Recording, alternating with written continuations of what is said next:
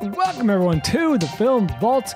Gonna start off here with a healthy round of flick fashion. It says Anderson. I'm Brad Bishop, your hosts for this round of what we've seen this week. The flicks that we've seen condensed down into handy little reviews for you. We'll confess the flicks and call it flick fashion. I'm good, Anderson, buddy. how are you, buddy? It's really none of your business, but I'll tell you anyway. You workshopped that one last night? Today, maybe in the shower? I use that. So you've been workshopping. We'll continue to workshop it because it's not quite there yet.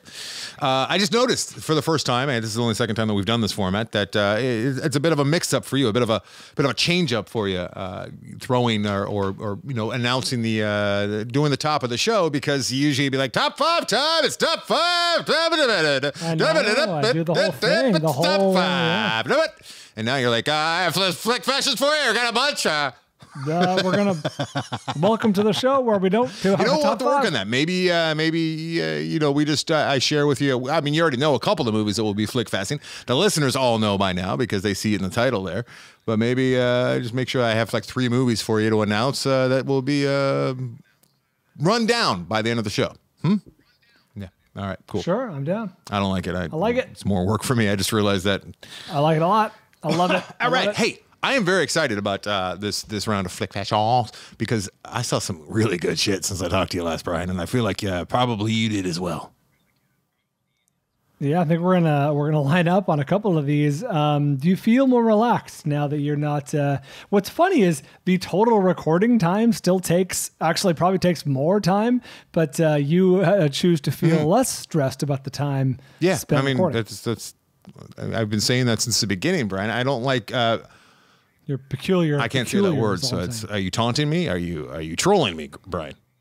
I almost called you Greg. I was hoping you'd fall asleep. Peculiar. I can't say it. Peculiar. Hey, that was maybe the best pronunciation I've ever made. Hey! No, I just didn't like. I didn't like putting out 2.5, 3 hour shows. I don't think. Hey, look, I love the listeners. I love the listeners we have, and there's many listeners who have been there since the very beginning, since before the Orange Couch days, and there's new listeners who just stumble across us, but there's few and far betwin. And a lot of people have said, "Hey, look, I was going to listen to like the Vaulties, and I saw the time 2 hours 20 minutes. It's like, what do you think? I got that kind of time on my hands. It's not doing us any favors by having these big, giant, fat, bloated shows. So I've always been I used to think we should have hour-long, tight-hour shows, but more recently I've been like, let's try and keep it to like 90 minutes. And in doing so, I'm watching the clock. I'm realizing that we're doing another very long show like we are right now because you're asking me these questions. Plus, the wife started like putting in food orders and saying, "Hey, Wednesday nights we're gonna hang out after you're done with Film Vault, and we can watch something together and maybe have a little dinner together." So then I started sweating that, and now that I've told her, "Hey, listen, we're doing it Tuesday nights, and I am off limits. I can't help you out." I'm not worried at all about the time. I'm not worried about the time at all, and it makes me feel a whole lot better. Look at us, footloose, fancy free. We can even have a little we can afford to do so, whereas before we couldn't, Brian. However, I don't need to spend a bunch of time kibitzing with you. I can tell you that. I want to get straight to the movies either way. What I was starting to say before you derailed the program was this here episode and the movies that we are going to cover is like my favorite thing about doing this show. I don't know about you, Brian, but I love talking about movies that otherwise aren't being talked about that are fantastic and like helping people who might be listening, like thanking them for listening by saying, check out these movies. They're fucking fantastic. I love it. Absolutely. I like to take movies that you've brought to me and then turn to Twitter and make them my own recommendations. That is truly one of the most pleasing aspects of the show. Just this week on the Patreon message boards, which is what the comments is what I see most often, because every time I get a comment on Patreon through the Film Vault, my phone chimes and I read it immediately. Sometimes it's hurtful. They still are, even though they're paying listeners, they're still somewhat mean sometimes, every now and again. Usually not. But just a couple days ago, somebody said, "Hey, fantastic job, Brian, recommending." Oh, what was it? What was it? What did I recommend? Something very good. More on that later. But then they gave you credit for patty cakes, which continues to hurt me. And they were doing it just to bug me. Just to bug me. Yeah. Well, I brought that to the show, so here we are. What was the movie that... you know what it was? It was a 40-year-old version. What? They're giving you credit for that. Oh, yeah. I'm glad I brought that to the show. I've improved everyone's. I've improved everyone's lines. Hey, before we get to the show, we've already committed way too much as far as I'm concerned. Let's start rushing. Come on, let's go. Let's go. Well, let's not forget that the number one people. I'm joking, Brian. Keep up, buddy. Come. The friendship. The friendship. Hey, I just speaking of the friendship, I just released on the classic episodes. The into the archive, I released the disturbing top 5 most disturbing Orange Couch rendition, was it was a very good list, a very fun show, and I was heard telling you not to watch certain movies because I worried about your soul. You've assigned them all to me. I know. In the I mean, that years. just goes to show you how you behaved and absolutely. I brought it on they were all myself. punishments, Brian. Yes. That's interesting how you look at the show. Hey, like us time. It's been a minute since we were able to do that. It's been a while since we did some huge thanks to Robert Jarasinski, who brought us one of our 3 or 4 picks today that we will be talking about, and that pick is The Climb. More on that later. He came to us with the pick as one of the signers. You too can be an assigner by being a Patreon level at the $25 level. Patreon for 6 months or more. After the 6 months is up and you've been the $25 level, you can assign us a movie to Flickfest within reason. And I hate to say this to you, Rob, but I would have seen The Climb anyways. It was on my list. I was very excited about it. And after seeing it, I definitely would have assigned it to Brian for sure. All right. Let's get to a little fanfiction, which is a list of what the a select few of what the listeners have been watching since we talked last, and this is thanks to Mitch Burns. If you would like to let Mitch and us know what you've been watching since you last listened to the program, you can do so on our Twitter at the Film Vault, Facebook Film Vault, the Film Vault, I should say. Film Vault is something very different, and then also, of course, most importantly, our Instagram at Anderson and Bryan. This is SLC Movie Junkie on Twitter. I appreciate the Salt Lake City Movie Junkie responding or letting us know that I saw Mank. And is he a fan of Clean Flicks? I don't think so, because she watched Mank, and here's what SLC Movie Junkie said. I saw Mank and RKO 281. And the guys were right. RKO 281 was way better. I have to agree, but I hate saying that publicly because it makes me seem like even more of a Philistine. But I agree. Yeah, like a delder. A simpleton. I think Fincher is trying to capitalize on the yay socialism movement that swept the Oscars last year to where it wasn't even historically accurate. Like Irving didn't commit suicide; he died from pneumonia. All right. Well, now I feel like we gave away the key twist. I don't think that has anything to do with anything. I will say, you know what? I can see what you're saying. SLC. What's the listener's name again? Movie Junkie. That's right, SLC Clean Flicks. I can see what you're getting at. However, I think this was just, you know how sometimes, Anderson, when something, it could be a project, it lines up, it gets lucky. Decision you make Well, it could be a decision you make financially, but it's too close to you. It's too close to your heart. You're in poker, or if you're making a bet on your favorite team, you're betting with your heart, not your head. Like, I feel like that's maybe what Fincher was doing with this. Like, he was so close to it. His dad wrote the script. He's trying to make it for decades, it seems like, and it didn't come together like I think it came together in his head. And also, he had his dad that he was thinking about, and he didn't want to let his dad down, and his dad was no longer around. And but I did feel, and I mentioned this in our review of it, that he was shoehorning in quite a bit of contemporary politics to, and that's pandering to the left. That's pandering to Hollywood. Yes, but I don't. But I don't think that was the weakness. It was one of the weaknesses. Like that could be good or bad. The lack of comedy in a comedic movie was also a glaring weakness. I think it was overall poorly conceived, and this is still a good movie. It's just I'd rather watch. I know I'm really by myself when I say this, but I felt like it was miscast. Like Mank wasn't really that compelling of a character. Oh, I agree. I totally agree. And he was old when he didn't. I won't be surprised if he's up for Best Actor. I don't know, but of course he's very white. Oh, let me mention this too. There's some patter, there's some talk, there's some back and forth on the old Patreon comments over there. I'm not jamming Patreon on your throat. I'm just this is how I communicate with a lot of the listeners. All right, and I was being accused of saying, "Hey, This is what I was accused of, and I hesitate to even say this because everything's taken out of context, and people, I get it. A lot of people half listen to these shows, and I talk very fast, and I got a lot of stuff going. I get that. Not a whole, it's hard to be an active listener, and you get it all, hear what I'm saying, but apparently this is what was heard by some. One person let me know. Now that makes me believe that many other people probably thought this too, and they just didn't let me know.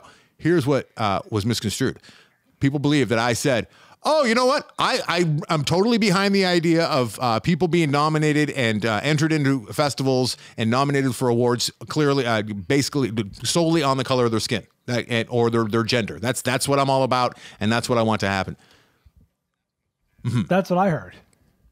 It's just to what do you assert? To go on the record, I did not say that, nor would I ever say that. And what I was saying, and I don't want to get into it again, Brian, but I was saying like Sundance patting themselves on the back about all the lady directors, and magically they have a bunch of lady directors, recently, but before they didn't. So they're the fact that they didn't have them before tells me that they were part of the problem, or it's just pure coincidence, or they're overcorrecting. That's all I'm saying. Yeah, we talked about this with the people just not. At least one person. So, I mean, I am a liberal snowflake in many, many ways, but not to that extent. Let's go. What of our millions of listeners? One person got upset, and you. This must be brought to the podcast. Yeah. I know you've learned in radio. Maybe you didn't, but you get one caller, and that's 1/10 of 1% of the listening population. So, if one person brought this up, that means that there's others who also misconstrued what I said. That's a good point. There was my burner account who posted that, but I can't blame you for being a troll, Brian. I mean, look at you. What else you got? Hey, son of a bitch. Nick Sporinsky on Facebook saw Street Gang, the behind-the-scenes documentary of Sesame Street, an awe-inspiring film reminiscent of Won't You Be My Neighbor. 5 out of 5 stars. Did he see it through the Sundance app? Did he do the festival? It doesn't say here, pass? but he must have, because I don't believe that it's available yet on the old streaming services. He also saw...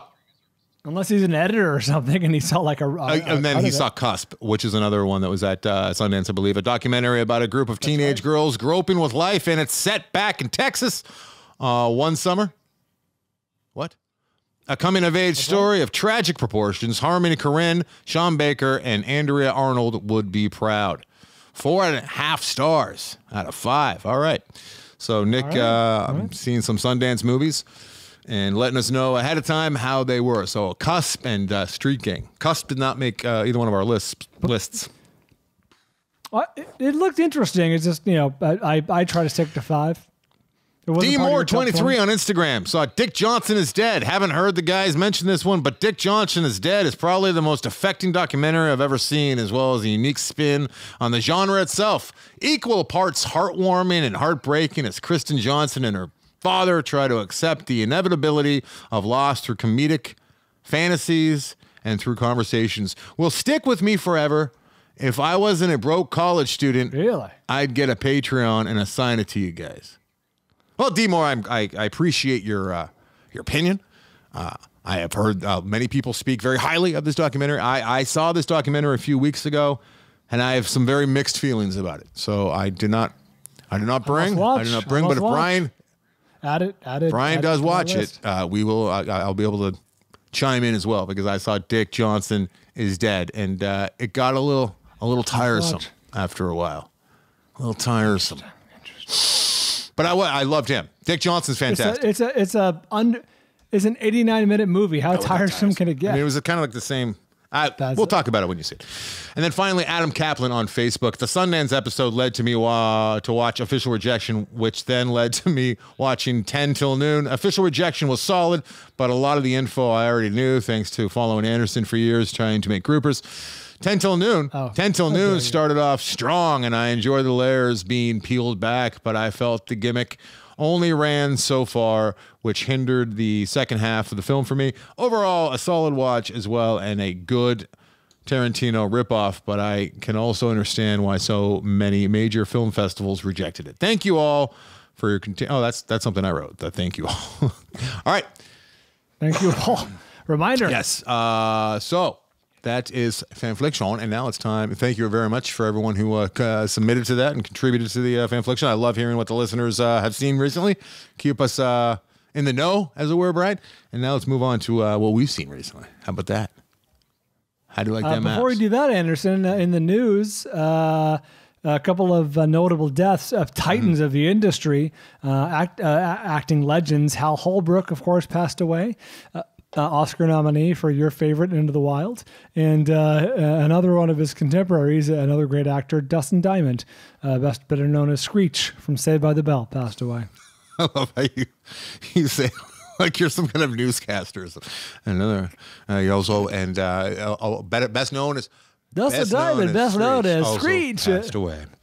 Has succumbed to his week-long bout of cancer. Sad. He was like just. It's crazy. It is kind of crazy how like he was just like kind of cruising along and doing his thing, and then all of a sudden he's like, I got a cough. Maybe it's COVID.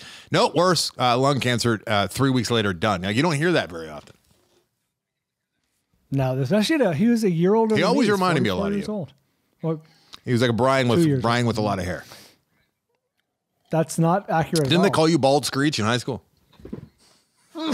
So what was that? A sneeze? What was that? What is that? That was a sneeze. I'm allergic to bad jokes. It was solid. All right, here we go. Let's talk about the fucking movies that we've seen. For the love of God! For God's sakes, we were time to confess. I was going to say we were assigned to film. I'm doing your job. We were assigned a film. Give us the particulars. Who assigned it to us? Robert Jarosinski assigned this to us. He took a while. He came up with, I believe, one other that was a lot of the times what these listeners are doing who sign up for the assignment perk on Patreon, which I had misgivings about. I wasn't really sure about until we actually started doing it. And I love getting these movies that are forced our way, like I said last week. But what people are doing is like they're coming up with movies that are dear to them or they hadn't seen a long time since they were kids that aren't readily available even on disc. But they're like, I can get a torrent copy for you, or I can get, I could send you a burned DVD. And I'm like, I love the idea. However, I hate talking about a movie that no one else can see. You know what I mean? True. Yes, I agree. So if that's your instinct, that's my reasoning as to why I've kind of talked people out of it. Are you going to assign whatever? But RKO 281 was one of those movies that's really hard to come by, but we were lucky enough that somebody put a pirated version on YouTube, so we went with it. Yeah, if there's like a movie that's lost to history or suppressed, like iFlickFest Song of the South, not because I want everyone to go track it down, but because I'm like, I imagine it's like the explorer who's been in the cave and the rest of the people are outside and he comes out like, what did you see? It's like, well, let me tell you. A lot of racism. Yeah, and then you couldn't wait to give it to me, and you really wanted me to watch it. I'm like, I have no interest in ever watching this. All right. You and the boy should watch it, and then you should do a video about it. But I am going to be doing videos about inappropriate things. Addie and Andy. I just released a new one. I just released a new one today. Brian, as a parent, you'll appreciate this. It was called the Yes Video. I sat in my garage with him where we do a lot of our videos. I put my timer to 30 minutes, my 4-year-old, and I said, all right, for the next 30 minutes, as long as this timer's going, anything you ask within reason, I will say yes to, that as long as it stays in the garage. Like anything you want to play with or look at or have me get down from like, up above the shelf or like in the attic, I'll say yes to everything. And he didn't know what to do with himself. He's like, really? I'm like, yeah, let's do it. And then yeah, that's too much for a kid. Hey, you know what? He's only 4 and, he's still getting his faculties. So he didn't really take advantage. Like the worst it got was he was dressed up in hockey gear, kind of stumbling around the garage. It's a fun video, though. Fun video. All right. All right, talk about The Climb. The Climb. Yeah, take it away, Brian. Oh, well, I want to know who assigned it to us. Rob Jarosinski. I already said that. Jarosinski. I wanted to get the name out there one more time. The Climb is a 2020 film directed by Michael Angelo Covino. It is written by Michael Angelo Covino and Kyle Marvin. It stars Michael Angelo Covino as Mike and Kyle Marvin as Kyle. This is a 2020 film. It is 89% on Rotten Tomatoes. You have to rent this guy. I can think of a lot worse things to do with your $4. It's a brisk 95. It was $5.99 HD version on the old Amazon. Yeah. Yeah, or maybe it was $5 or so. I don't know. 95. I don't pay attention to money. 95-minute movie, so it's not going to take up a huge investment. Sorry. Get it? Investment. Investment. Get it? Investment in your life.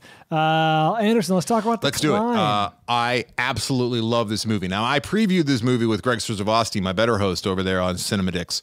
I don't know why I'm being such a dick to you. I apologize, Brian. Really? You know I love you. Out of your way. However, these are unforced errors. Yeah, so with my better host over there on Cinema Dicks, we preview movies before they come out. We take a look at what's ahead. And The Climb was on there. I had read enough that it seemed interesting, but the poster really looks like some kind of... It looks foreign. It looks sanctimonious, even though it's just two guys on 10 speeds. It looks long, right? It looks like homework. And I don't know anyone. I don't know the cast. I just know that it's a comedy. I knew one of the cast members by the time it was all said and done. Actually, two of them. Guy from Cheers too. And this movie is fucking tastic. I absolutely love this movie. I quite enjoyed it myself. This is one of the better films we've been assigned. The Climb was very enjoyable. So it's hard to describe. So it's funny because the weakness of The Climb, if there is a weakness, is it doesn't really have a strong narrative. Like the story bounces around a bit, but if you're gonna try that, if you're gonna make that be your movie, you better have some really good dialogue, some really fun characters, and it has all of that. Like the movie's very fun, it's funny. There are a couple of loud moments, and I enjoyed. Yeah, a couple. I mean, I laughed throughout, but a couple like. I mean, the opening scene alone. The opening scene alone could work as a short. Like that could have just been its own little short. Yes, it's pretty great. The characters interact. If you enjoy Anderson and I's interaction, you will. Let me just give you a quick setup because Brian's struggling here with talking about what the movie's about. It's just about two guys that have a long-term friendship and the ebbs and the flows of their friendship, and it's told in chapter form, which a lot of the time it works out pretty well. And the two characters are reminiscent of one, John C. Reilly, and the other one is newcomer to the show and to us and to a lot of you who have watched Thunder Road and The Wolf of Snow Hollow, and that is Jim Cummings, who was a revelation. Yeah, it's got a bit of. I wrote it down. It's got a little bit of Thunder Road vibe. There is even a funeral speech gone awry in this movie. Michelangelo Covino, who wrote, directed, and stars, it's a two-hander, and it's two banana. He's a second banana, first banana, depending on how you're looking at it. And he feels very Jim Cummings, but he doesn't quite have the kinetic energy, but he does feel like him. And his friend, played by somebody I'm not familiar with. I've never seen him before. Yeah, Kyle. He's kind of like Kyle? Yeah, I'm talking about Mike and Kyle. That's right. That's his name, Kyle Marvin. He reminds me a little bit of John C. Reilly. He's like a younger John C. Reilly, but he's just kind of like unassuming. When John C. Reilly's doing the comedian thing, unassuming, doughy, really, really nice, kind of like little baby Huey-ish, right? Yeah, little innocent. And it's told through these chapters. So this, without giving anything away, I'll give you the chapters and gives you an idea of what the movie's about. It starts with "I'm sorry," and it opens with them on a road in the French Alps, and they're on 10-speed bikes, and there's just a car following them, and it's uncut. It's a oneer, and it's probably 9 minutes long, and there's a lot of physical comedy going on here while they're riding their bikes up on this mountain road, and the dialogue back and forth is biting and revelatory and life-changing, life-altering for both the characters.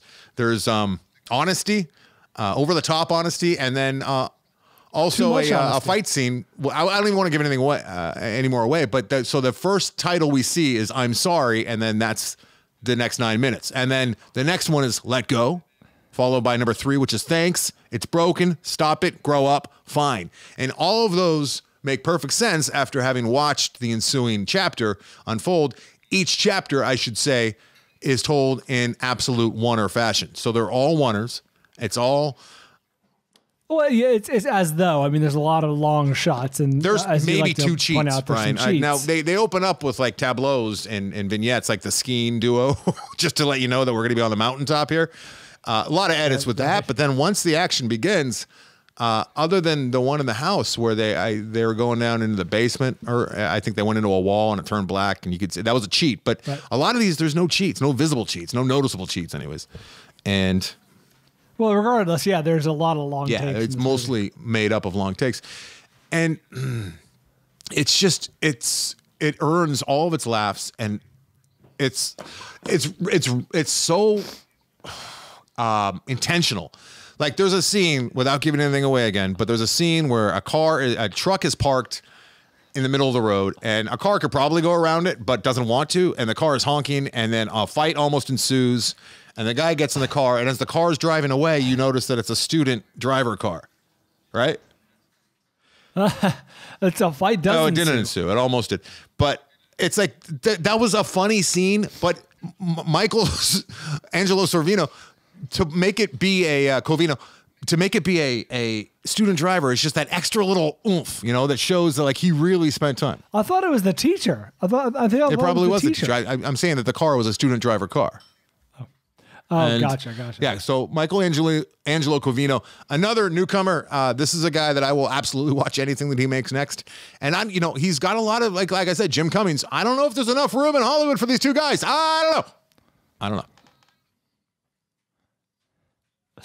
I particularly enjoyed the scene. I guess it was the third chapter that takes place entirely at the house where Mike comes to visit, and he's not in a good shape. And it's cool from a technical point of view because the camera stays outside the house for that whole scene almost. Like, once Mike gets there, it kind of tells the story through the window. Remember, that's the second half of that. The first one is all inside, and it's during Thanksgiving, and then they move outside. And they do that thing where it's Christmas. Christmas. It opens with Thanksgiving, and then they move outside. One continuous shot, Brian, and you can see that it goes into time lapse, and the camera continues to move. It's a little bit like, this is a little rough around the edges. Like, there are some warbles, like you can see the camera operation happening now and again, and you know that the camera operator is like, oh fuck, please don't, we don't want to have to start over just because of me.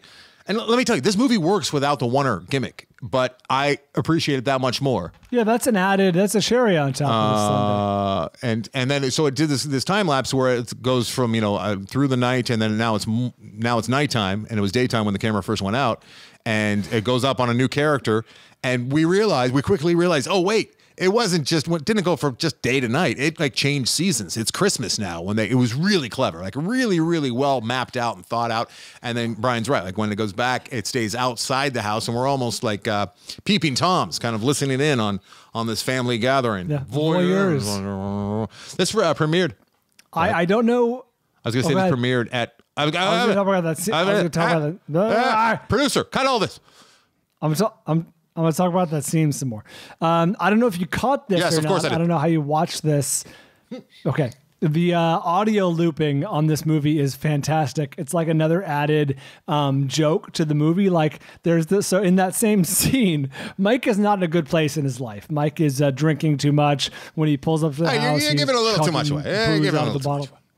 This is nothing. This is the third chapter out of 9. Anyway, Mike. The booze catches up with Mike, and he passes out drunk, and he crushes a coffee table in the middle of this Christmas party. And off screen, they have this. So audio looping is when they have someone record audio afterwards that either could be background or could be nothing. But the grandma who's there, she goes, maybe he just lost his balance. And then the brother, the uncle. The uncle, as soon as he face down, Mike goes face down onto the coffee table, passed out drunk. The uncle, that guy. Yeah, because he was a football legend. That's right. I'm glad you did bring that up, though, because there are a lot of little asides, little small moments. I found myself rewinding a couple times. Like, did I just hear him say that? And what was that look that she just gave? There's a lot of little moments in this movie. This is the type of movie that I would have spent a lot of time with back in the day before I was doing this show and I was a dad and all that. This is the kind of movie I'd watch 2-3 times, especially if it was in the theaters. I'd probably continue to go back and see it in the movie theaters over and over again. This is a movie that I am like in love with. I love this movie. And I thank Rob for bringing it to us sooner than later. It was on my list, but you never know. There was a chance that maybe I just never got to it because there's not a whole lot of this premiered at Cannes back in 2019. I don't think COVID's doing it any favors. I mean, this is the type of movie that should be up for awards. It's that good. It's really good. Yeah, it was supposed to be released in March of last year. God, this is almost a year later. It's coming out. I hope it's. I hope it gets a little bit of attention. This is a fun, it's a little movie, you know, maybe it might not, but it's fun. It's smart. A solid cold open, by the way. We discussed that last week. Is it a cold open, or is that just the first chapter? They just go right in. Well, I guess the whole first. Do we get the title after that? Right into the bike. The cold open, usually you get the title card after the first scene takes place. And I don't remember the client. I think the client came before. I guess. So I don't think it's a cold. Hey, but you know, $6, $5.99 for a rental. You know, I know there's a ton of stuff out there that you can watch. It's already part of like whatever subscription you got. But this is a really good. I didn't feel like I made a poor choice by spending $6 on this at all. It's a movie that I would spend that in the theater. I'd spend double that in the theater. I love this movie. I absolutely love this movie. And a perfect ending. And I would actually like to talk about the ending with you, Bryan, off air. But did you pick up on the ending? What was going on there? Did you see what happened there? Hold on, let me look and see. Let me remind myself. Careful. Yeah, with the, but I mean, that's a pretty fucked up ending. Was it? Oh yeah, I think I know what you're talking about. Yeah, we'll talk about that off here. I don't know if we can do a spoiler. I don't know if there's enough here for us. Is there enough here for a spoiler? Do we spoil the fuck out of this? No, I don't think so. But we can. Well, if you didn't want me to talk about him passing out on the coffee table. Yeah, I didn't want you doing that, but so then maybe there's things to talk about. Well, all right, let's take a quick let's take a quick break. Let's take a look at Amazon before we come back. Oh, and then after we come, let's take a break. I'm playing some music.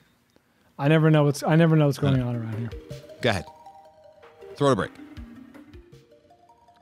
No, coming up next. That's right. That's my line. See, this whole new format has got me all twisted. Coming up next, we will continue the Flick Fashions with some very interesting choices, and we will go over the Amazon purchases next.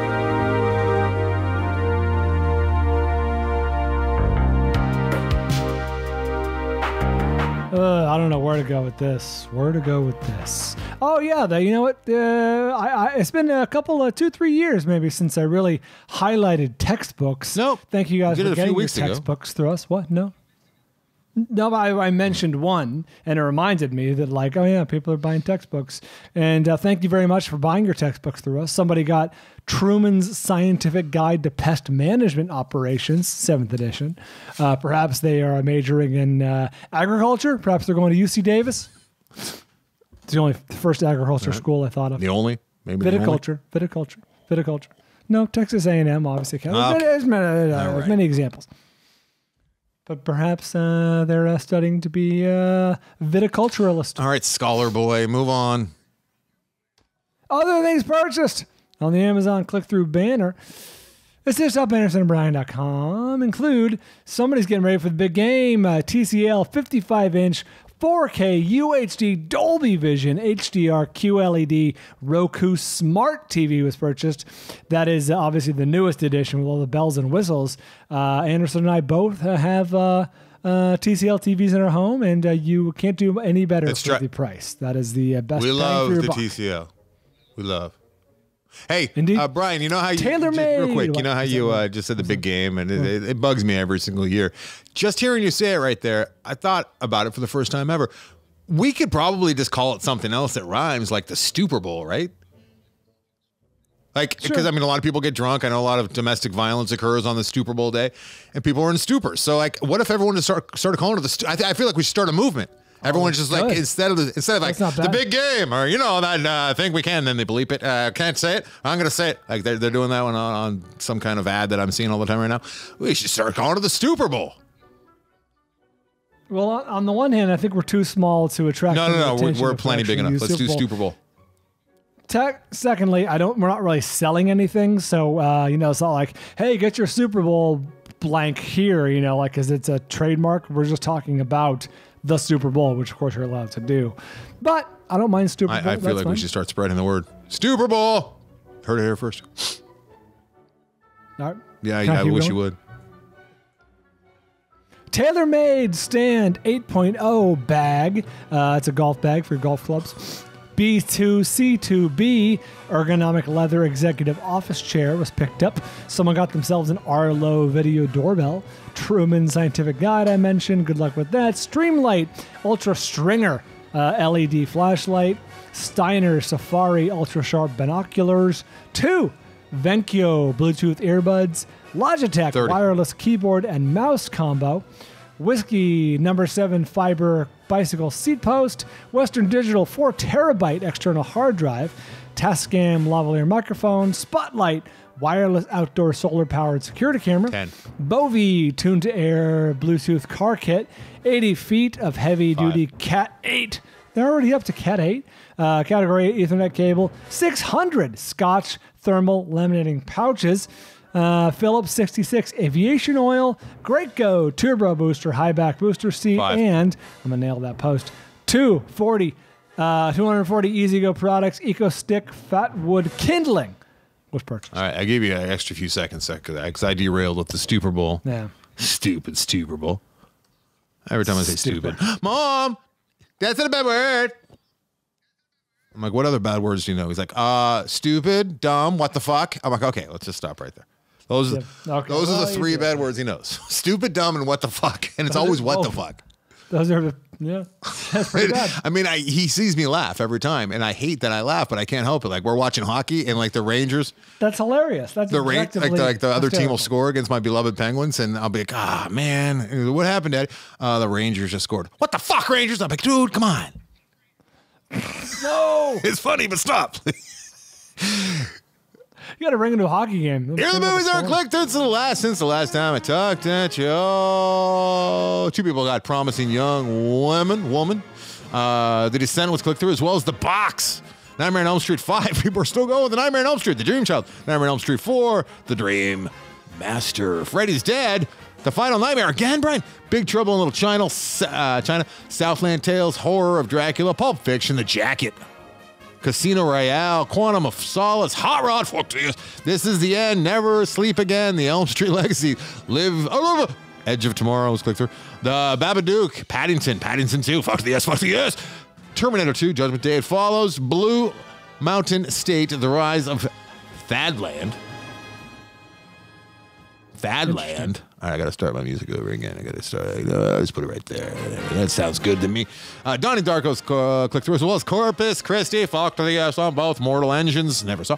Blockers. Click through, as well as Let's Be Cops. Mike and Dave Need Wedding Dates. Remember when that was kind of like the thing where like people were just have like full like, dude, where's my car? Like just kind of like sayings, almost full sentences. Mike and Dave need what? Kumar. Yeah, I saw that in the Of course theater. you did. It's such a brand. Tenet was clicked through, as well as The World's End. The Kid Detective, Her Good Things, Forbidden Planet, Princess Mononoke. I've seen it 100 times. I've seen that title 100 times, and I've never actually tried to say it. As well as Lord of the Rings, the motion picture trilogy. All right. Thanks for enduring. Apologize for my poor reading. Now back to the program.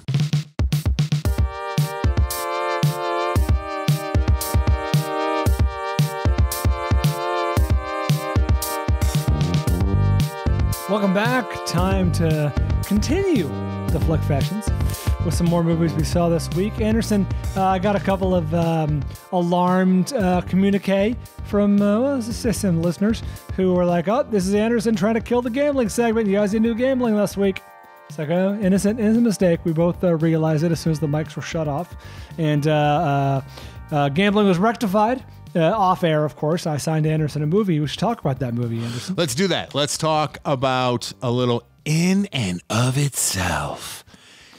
Derek Del Guadio's In and of Itself is the technical full title, which sucks because every time I search for In and of Itself, like it's not finding it, and it's like, you mean Derek Del Guadio? Yes, I mean fucking Derek Del Guadio's. It makes it difficult. I like it half a star less now. I like it half a star less. Oh, you know what? I'm glad you brought that up. Let's talk about strikes and you assigning me movies, all right? Because this formula came to me just this week while walking my dog, if you must know. I was walking my dog and my son. And that's where I do my best thinking. I ignore the two of them, and I just kind of, walk down the street thinking things. And I thought Bryan pisses me off a lot with his assignments. I'm like, let's think about this. And I realized here are the 3 strikes. All right, Bryan.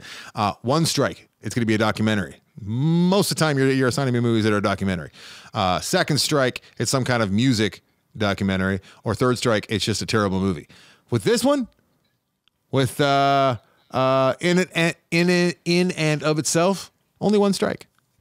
Oh, really? Yeah. Look at the documentary aspect. Yeah. And it's funny because I don't know. I mean, you would describe it in the broadest terms as a documentary, right? Like, I recommend people know as little about this as possible going into it. I wish I knew less because, and you can't avoid this. How's that possible? But when the movie's opening, they let you know that this is a show that ran in New York for 522 consecutive shows. And I wish I didn't know that, because that bothered me and distracted me throughout, because I kept reminding myself, oh, he's done this 520 some odd times. He's doing an act, and it kind of bugged me when he was emotional. Really? But did you? Director Audio's in and of itself. 2020 documentary? Question mark. You know what I think we do is we do spoil this one. All right, we do a spoiler only episode for this one, because there's a lot to talk about, and I don't want to give anything away. You're absolutely right. There's a lot of revelations and a lot of reveals. I was redundant right there. And one of the reveals was that my wife is a monster. I watched this with her, and she announced 30 minutes in that she was bored, and then I told you not to do that. I specifically said, don't watch it with Jillian. You know what? We had a night together, and I'm like, we had nothing to watch. I'm like, I'm just gonna put it on and see how it goes. 30 minutes in, she goes, okay, I'm bored, and this is all. And then she started using adjectives and got a little bit angry. She's a little skeptical. But yeah, here's what we can say about this movie, Brian. And that directed by Frank Oz. Yeah. Directed by Frank Oz. Starring Grover himself. Director Aguadio. 100% on Rotten Tomatoes. I just learned that today. I was surprised. I could see enough people like Jillian out there in the world who maybe would drag the score down a little bit. This is streaming on Hulu. Anderson, what did you think of Director Aguadio's in and of itself? He's the devil. And I am the rouletista. Right. The rouletista. Rouletista. I am the rouletista. So I don't know how many of you have seen like Spalding Gray's Swimming to Cambodia. Is that the one that Soderbergh directed? Soderbergh directed one of Spalding Gray's one-man shows. He did two of them. Swimming to Cambodia is the best known one. And I remember being blown away by that. But that was years ago. They've come a long way with technology and filmmaking. And this is another one-man show that is shot entirely on location from the audience, from the stage. In real time, I have to assume. I don't think so. No, I think that I know that they took from a number of different performances. Sorry, what I mean is they were clearly, it was clearly Frankenstein, and it was clearly like some close-up shots, especially of the card tricks, but it is presented as though the show is beginning to end. Happening. Yeah, beginning to end. And this Delgado guy is very, very clever. He's very good at what he does. He's a great storyteller, and he makes you think for sure. He's a magician by trade. And he's an illusionist. An illusionist and a storyteller, but he takes it to the next level. Like, he takes what David Blaine does and what card trick guys do and what storytellers do, and he combines them all to make a very thought-provoking, emotional evening out. Essentially, one that you'll probably never forget if you're in the audience. And I got tweets from people that said I went in New York. I went 5 times. Oh yeah, I could see that. Notable names, I guess there's really none other than David Blaine himself, who Bill Gates makes cameo. And Bill Gates and David Blaine. There's a couple other people that I kind of recognized. Larry Wilmore was there. Yeah. From the Daily Show. Kind of hard to talk about it beyond that without giving a bunch of stuff away. So maybe we don't do that here. I don't think we do. I think it's probably smart not to, but it's engaging, and it's despite what my monster of a wife said, it's not boring. I didn't find it boring at all, and I was really impressed with this guy's storytelling ability and how he could craft a show like this. There's very little fat on the show. It was very inventive from the beginning to the end. The props that were used were minimal, but they were effective and fantastic. And I loved the artistic choices. Really liked it. Yeah, I'm glad to hear that. I've actually seen it twice now, once by myself, just checking it out for the show. And I was so blown away that I was like, Christy is the opposite of Jillian in a lot of respects. And I'm like, you're going to really really enjoyed this. You should watch it. And she turns it on. So I saw it for a second time, and you can pick up on a lot more. I was aware, in Jillian's defense, I was aware that the first 30 minutes were a little more of like, on ramp, you know what I mean? Until you got onto the freeway, when it really picks up around the letter reading aspect. That was the only part where I got emotional, because I remember you saying that you got emotional a few times, and the letter reading thing, it was hard not to get emotional. Jillian had checked out; she didn't see that part, but I wasn't sobbing, but yeah, I was getting teary eyed for sure watching these people completely expose themselves on stage like they did emotionally, and they had. Right. Now I want answers, so Brian, and I didn't do a whole lot of digging because I didn't want to come on this program and give stuff away, and I'm glad that I didn't. That I don't have a whole lot to give away, even in the spoiler section. But I'm sure answers could be found, and we'll talk a little bit about that in the spoiler. I'm intentionally avoiding the answers that I'm sure are out there. I don't doubt there's a whole Reddit thread, explaining how everything was done. That's fine. That's part of going to see an illusionist or a magician or whatever, is like if he or she can like sweep you away with the illusion, then it's like, great, you've done your job. I don't need to know how it's done. I'm sold. Mm-hmm. Tell that to you know what I mean? It's like, tell her. It's kind of like, I don't know, in a weird way, it's kind of like going to see a special effects movie and then being like, I must know how they did all those special effects. Like, who cares? The movie was either good or bad. I can answer the question for you, Brian. Computer generated imagery. Rouletista. Rouletista. I'm the rouletista. Rouletista. Rouletista. Do you believe that the Post-it guy was a real thing, or do you think that he made up a lot of that stuff? What is the Post-it guy? The book, and the one guy that just talked about the other guys, the other people. Oh, yeah, I believe that. Yeah, I could see that. All right, let's say. I mean, think about the audience that would be drawn to that. They're a little more artistic, a little more perspective. Jillian thinks that is all part of the act, as it were. It could definitely be, but it would strike me that doesn't seem like it's worth falsifying. Poor elephant. Okay. Hey, anyone can see that. If you have Hulu, you can watch this on Hulu, and then you can listen to our spoiler discussion, however long that may be, which will be on the Patreon feed. Thank God we got that, so we can do things like that, because I definitely want to talk to you about some stuff. Yes, definitely. In and of itself. I found it quite affecting. Anderson enjoyed it. I've heard almost universal praise from the people I've recommended it to on Twitter or wherever. So this is worth exploring. Is my wife the only one you've heard anything negative from? Actually, in terms of like I think it is actually the only person who's had like a negative reaction, like couldn't finish it. Like everyone is either the reactions have ranged from, oh my God, I love this, is amazing, to, yeah, it's pretty good. I mean, some of the tricks, were a little whatever, but it was pretty good. Like that's probably the most critical thing I'd heard until this very moment. So there you go. I mean, my least favorite parts were the reaction shots from the audience. That always makes me uncomfortable, whether it's like a comedy live show that I'm watching on HBO or I'm an illusion show like this. I just leave the audience alone. I don't like to see them. It makes me feel uncomfortable when I see them looking at each other, laughing, or like going, I just hate it. I fucking hate it, Brian. It makes my skin crawl. I don't want to see those people. It was a little bit rote. You know what I mean? Like you kind of have to have it in there, but do you need that? I mean, I can see the backs of their heads, maybe that'd be okay. But like, I feel like it's letting the viewer at home know how they should be feeling, or know that they're not alone and feeling that way. And it makes me, I'm sure that it has something to do with me being, I got problems, Brian. Do you feel the same way when you watch like a comedy special and they cut away the audience laughing? Yeah, I hate it. I hate it. Well, just answer the question. Well, I mean, I said it before you asked it. Just answer the question. I'm a magician. I'm an illusionist. I answered the question before you asked it. That's impressive. You are the rouletista. I am the rouletista. Every night I do a show with you, I feel like a rouletista. All right, here we go. I got one more movie. Brian, what do you got? I have one more as well. Why don't you go first? I should go first because mine was just okay, but it's timely and it's a big movie. It's one of the only big movies that kind of feel like comes out these days. So I will talk quickly about Palmer. What? Oh, I thought it was Little Things. Palmer. No, I didn't.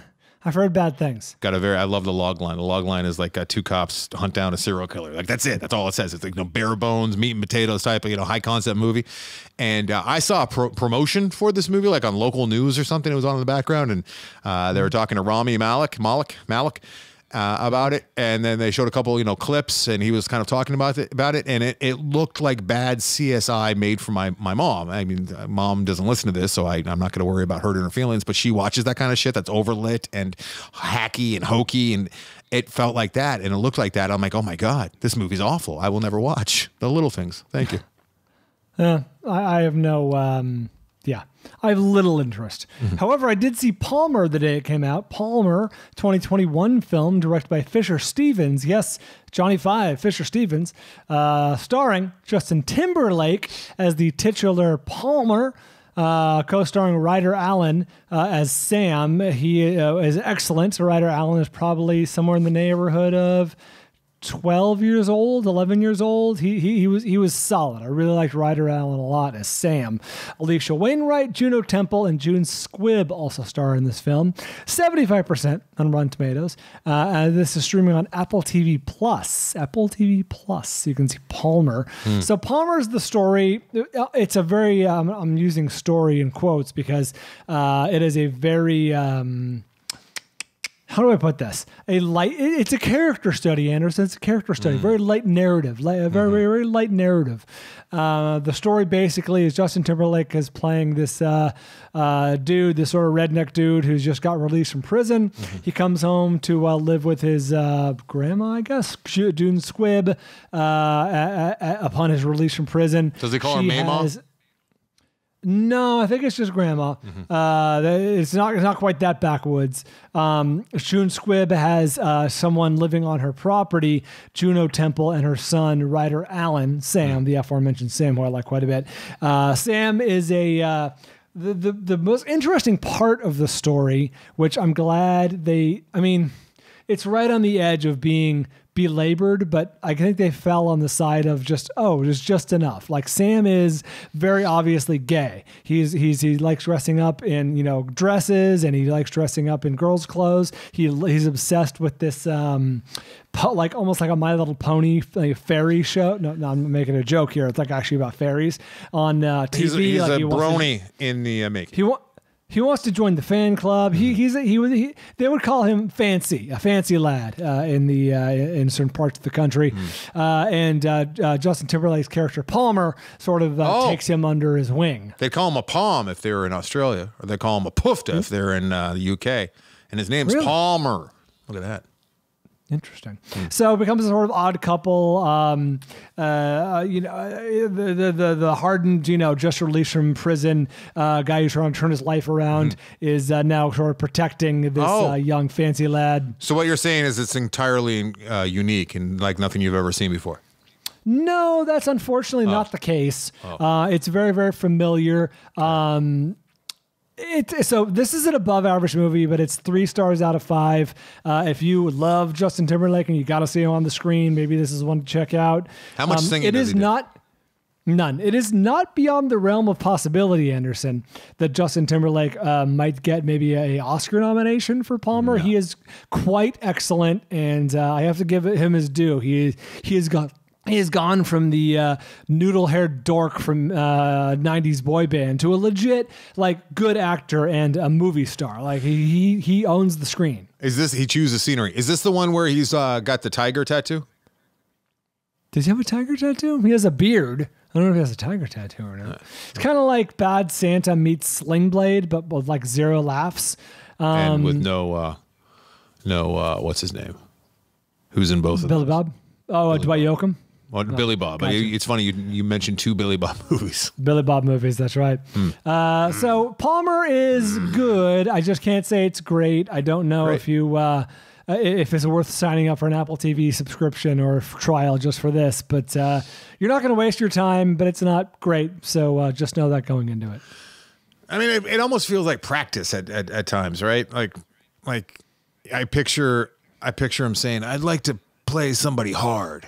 It feels like an acting exercise, yeah, and he did really well. Like he was convincing, and I totally bought it. This is the little weenie from In Sync, and he was menacing. Yeah. All right. I saw a film to wrap this baby up, and this is one that. Where is this one streaming, Brian? Could you? Where did I see this? Where did I see this? Where did I see Another Round? Another Round. I think it's rental only. think I according to Just Watch, yes, it can be rented for $5. Thomas across multiple platforms. Thomas Vinterberg directed this one. It's been a while since I've talked about Thomas Vinterberg.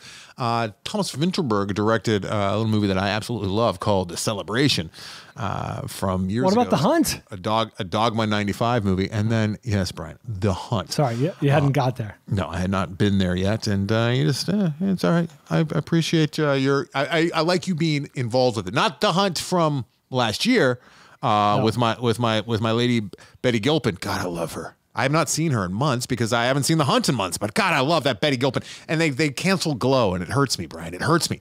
I should also say that Glow, one of the wrestlers in Glow, the TV show that's now defunct, she's the wolf lady, wolf girl. She was the love interest. Wolfie?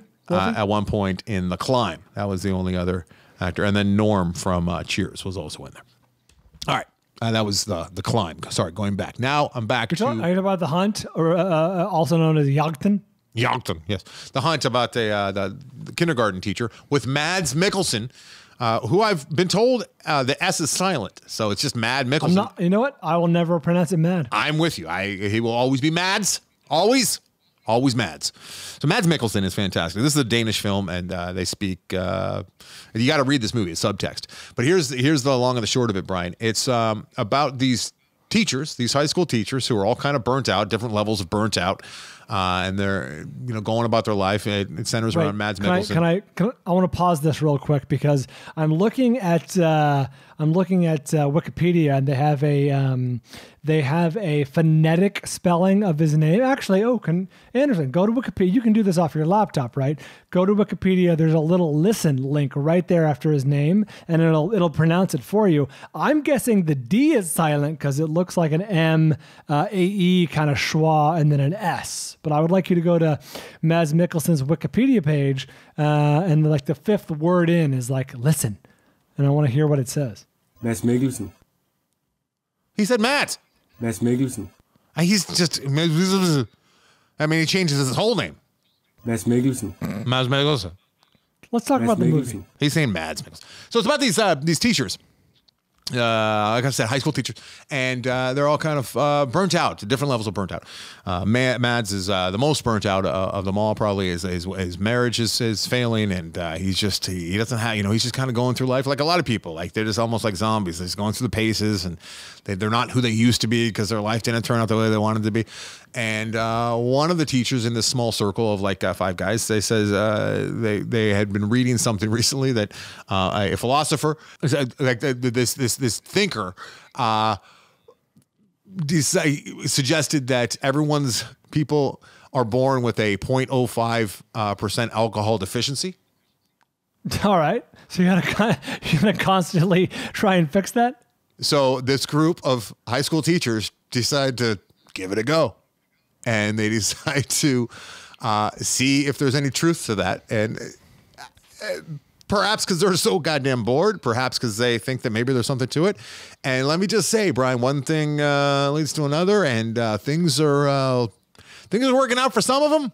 For some of them, not so much. It's very interesting. It's very fun at times. And the thing that sticks with me most, that will always stick with me, is the end of this movie, which is a real left turn from how you would imagine a movie like this to end. It's a very European movie, and that's with an exclamation mark as far as the ending goes. I mean, it's European. It's like European because it's easy, like if this was an American movie, I think that it would have it would have been a talking point, and there would be a lot of angry newscasters explaining to us why we should not like this movie. I could see that. I'm very curious. Check it out. Another Round. I recommend it. And I would like to also say, Brian, you have not seen this, but I too believed as a child, as a youth, that we were all had at least 0.05 alcohol deficiency. And I remember trying to drink in 8th grade and I would bring Snapple bottles with half vodka, half Snapple. And I tried to drink through the day. I've told you this story, or I've talked about this before, and it didn't go well. I had a lot more admiration and respect for alcoholics. I understand that it's disease, and you don't have to tell me that twice. I worked with Dr. Drew for 17 years, and I have family members who suffer from it.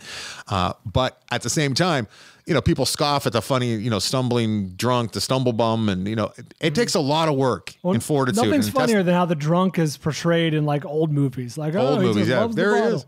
He's He's the guy that's just always stumbling around the neighborhood. Isn't he funny? They still do that in like foreign films sometimes. But, it took, I was a young man, Brian. I was like 15 years old, and I was just always tired and sick. And I tried it for like a week and a half, 2 weeks. But I'm like, I feel good in the morning. I like having this buzz at school. But then like by lunch, I just want to take a nap. Like, they got a lot of, they put up with a lot, Yeah, it's not an easy existence. So 0.05 isn't actually that much though, right? That's like a light buzz. Yeah, that's enough to get you a DUI though. So no, 0.08 was the. I think they moved it to 0.05. Really? Well, I have not. It's like a drink and a half, essentially. I haven't drank and drive in a few weeks at least, so I got to check the law. Brian, it's never funny. It's never funny. No, it's not funny. I feel like with your condition, anytime you're behind the wheel, you're a liability. That's a good point. Yeah. In the age of Uber and Lyft, I understand what's going on with COVID these days, and that's maybe compromising things. But why is there any excuse to drive drunk? You mean with everyone having easy access to Uber? Access to a very cheap car ride. People still don't want to leave their car, across town. Plus, you know what? I don't know about other places. They find themselves out and like... Yeah, okay. But LA in particular, especially in neighborhoods where there's bars and stuff, they have strict, no parking after 2 a.m. So, let's say you do go to a bar. I've noticed this all the time, and it infuriates me. Let's say you go to a bar, you have a few drinks, you're not really anticipating it. And the next thing you know, you're like, I'll just take an Uber. And then you go out to, to get the stuff that you need from your car. You look up at the sign, and it says no parking at 2 a.m., tow away. You're like, what the fuck? Why 2 a.m.? Why right when the bar's let out are you not allowed to park there anymore? That's the magic hour. Hey, you know what, buddy?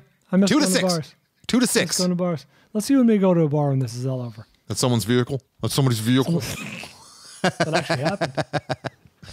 How many bars are you not allowed at? Only one, and I think I'm fine there now. Hey, Brian, those days are over, buddy. Those days are test over. that out. We should test out that theory. I don't even know. That guy doesn't even own that bar anymore. He moved. He moved to Nashville. Sweet.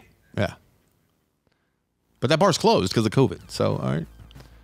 Are you done talking about another round? Thomas Vinterberg. Hey, Brian, you have not seen the celebration, have you? I have not seen the celebration. I know that another round has been submitted as Denmark's submission for best foreign film at the Oscars. I don't see it getting a nod, but who knows? Really? Who knows? I mean, it's not nearly. It's not about the time nearly enough. It's not. Doesn't have enough social commentary. Gotcha. Timely, political. Yeah, it's just some jackasses trying to make their life a little spicier with booze. With booze. Oh, that sounds fun. Yeah. All right, buddy. Are we all wrapped up on this one? We are. We're wrapped. Wrapped. Guys, good news. So if you're a Patreon member, next you will hear top 5 stock market scenes. If you're listening to the regular feed, top 5 stock market scenes can be heard Friday. I don't know about you, Anderson. I put a lot of research into this one because the stock market is something I don't understand completely. I learned a lot. I learned a bunch. Yeah, I was not anticipating a lesson, but I got one. Listen to 2 clueless idiots talk about things they don't know about this Friday. Hey, we're former clueless idiots. Now I feel like I'm ready to go out there and invest. We have at least a clue. Thanks, everyone, for being a listener, especially our Patreon listeners. Giovanni, thanks for your help with gambling. We promise we're going to get to it next week, right? Or no, sorry, next episode. Yeah. We'll do that on the next episode. Jordan Wolf, Mitch Byrne. Well, we should start separating these out because one does the listener talk. I don't care. The least we could do is thank them every episode. They do a lot of work for us. That's a good point. That's a really good point. Thanks, Jordan Wolf and Mitch Burns. Mike Cole for keeping track of all of our gambling stats. And, of course, Robert Jarosinski. Robert Jarosinski. Yeah, and you know what? Speaking of which, The Climb. That's right, The Climb. And up next is The Painted Wagon, thanks to our friend Tyler Mayer. So thanks, Tyler Mayer, for assigning us a 2-hour and 45-minute movie, which we will tackle for next week's episode. Bad timing, too, because we're doing the Patreon bonus episode next week, too. So I got a lot of work. The Painted Wagon. Painted wagon. All right, throw it to me. Throw it to me. Throw it to me. Isn't it called Paint Your Wagon? Paint Your Wagon. Yeah, that's right. Yeah. Hold on. Let me see. What is this now? Stars. Of course, stars. Killing The Painted Wagon. All right, buddy. Until next time, everyone. I'm still reeling from calling it The Painted Wagon. Paint Your Wagon. Paint Your Wagon for the... We do it for Van Gogh.